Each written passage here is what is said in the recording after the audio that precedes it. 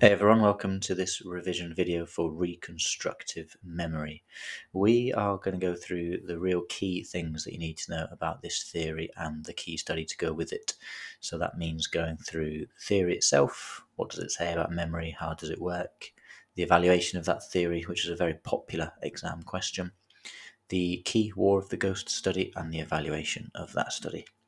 Now, the absolute key thing to remember for this topic is to be really, really careful in the exam to double check the question, to try and decide and work out, are they asking for you to talk about the theory or are they asking for you to talk about the study? Every year I always see students in their mocks mix them up and they haven't carefully read the question, so that's really important. So let's go through the key things that you need to know. So the first thing is the theory of reconstructive memory itself. And the basic idea of the theory is that when we have a new memory or when an event happens, we only remember the gist of the memory. We don't remember all of the details. So if you, go and watch a new film at the cinema, you're never going to remember every single part of that film. You're going to remember the key details. You're going to remember the key character, the key plot line, but you're going to sort of forget lots of the minor things that happen along the way. And when someone asks you to recall that memory, what tends to happen is you use that gist to guide you and remember the key parts of the memory of the film, and then you kind of start to fill in the gaps of the bits that you can't remember with information that just fits, information that sounds like it's correct. And this is kind of why we all remember things slightly differently. So this whole process is called effort after meaning, and it's this simple idea that you only remember the gist of a memory and you fill the rest of it in later on, with that effort after the memory, with things that just fit from our knowledge. Okay, they just fit with the story. So as a memory theory itself, if we got an exam question to explain this theory, I'd be looking for key things like keywords like gist, keywords like effort after meaning, keywords like recreate the memory, and things like words like from our knowledge or our experiences. In terms of evaluating the theory, which is also a very popular question, there's a couple of key things that I think I would focus in on and not worry too much about getting too complicated. I would firstly say it's a really, really important memory theory for the police to know about. Now that the police know about it, we know that the police should be really careful when they are dealing with a witness to a event such as a car crash or a robbery or a knife crime or something like that, because we now know that the witness thinks that they're recalling the story really accurately, but they might have recreated it and reconstructed that memory, and some of what they're telling us might not be true. So we now know that the police should really try to get to that witness as fast as possible, so that they're not reconstructing the memory. It's also really useful as a theory because it lets us understand why two people might tell me the same story but tell me completely different versions of that story. They're not lying. They're not telling porkies. They are literally just telling me what they've recreated in their brain, because they've got different knowledge and different experiences, and that's why they tell me different stories. And finally, the other good thing that I would say about this memory theory is that it's got evidence from research to support it and back it up. So the War of the Ghosts story and study, which I'll talk about in just a second, shows us that people do reconstruct memories. However, on the negative, a bad evaluation of reconstructive memory theory is I would use our knowledge about flashbulb memories. So we know that flashbulb memories are super powerful memories that don't require any form of rehearsal. They're just really powerful and emotional and vivid, and they almost burn into our memories because they're so powerful.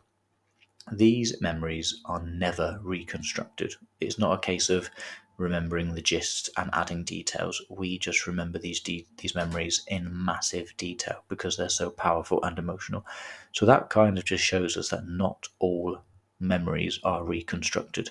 So that shows that reconstructive memory doesn't explain every single memory that's out there. Now, onto the research that links to reconstructive memory. It's the famous War of the Ghosts study, and Bartlett wanted to test the idea of reconstructive memory. He wanted to find out if he gave people something that was unfamiliar to them, would they change it and reconstruct the memory? So what he did is he got himself a group of British participants and he gave them a very unusual Native American story called War of the Ghosts. And he simply just asked them to read it and do their best to recall it as accurately as possible. Now, it's a very strange story. You can Google it and find it quite easily. And it definitely is not something from the English culture. There's words in there that make it quite difficult to understand. And as the British participants were asked to recall it, this is what happened. They changed large parts of the story so it would make more sense to them because it was quite confusing.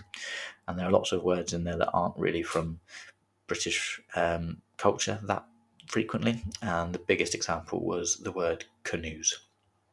Most British participants would change the word canoes to boat.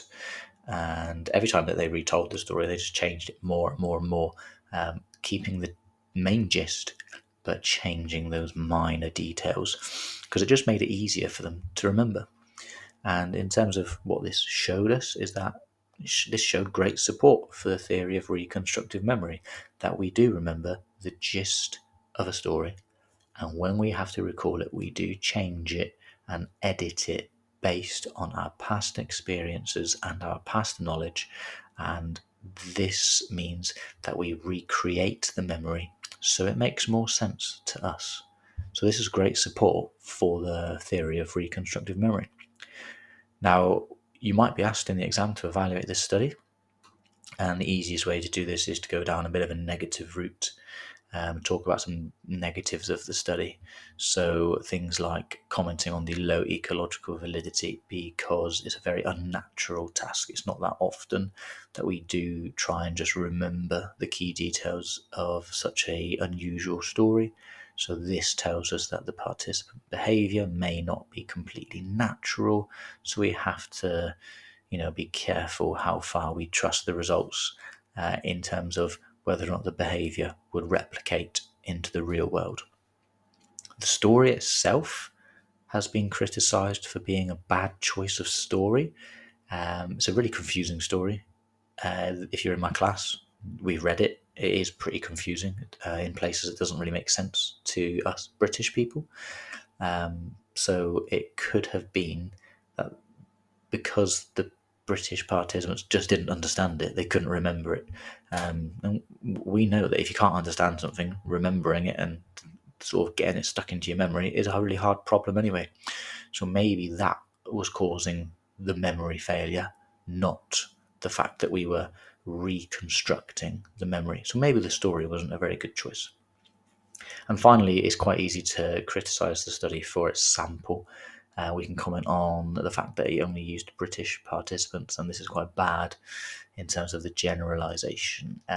We don't know if reconstructive memory is just a British thing.